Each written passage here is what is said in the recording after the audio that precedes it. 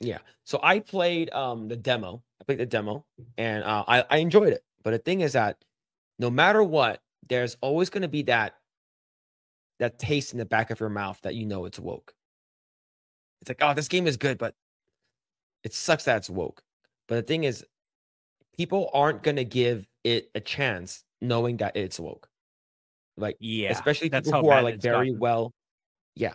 Especially when people are very, very well versed into like the, pop culture and the culture war and stuff like that, like video games and movies. When they hear that this game is woke, they're not even gonna touch it. They're not even gonna give it a chance. Let's say Tales of Mhm. Kanzara has very, very good gameplay, very good gameplay loop, cool design, good, platforming and features and stuff like that. But knowing that the game was woke, people aren't even gonna touch it. So Yeah. I that's a shitty thing, right?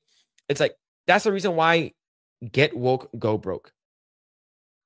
Is because when your game is like, oh, your game has to do with Sweet Baby Inc. I'm not playing it. I'm not even gonna give it a chance. Right? I played God of War Ragnarok without knowing it was part of Sweet Baby Inc. So, right, but now we do know. Like immediately is like, is it woke? Oh, this movie came out. Is it woke? Penguin is out. It's doing really, really good. Is it woke? It's like that's the first thing that people will ask now.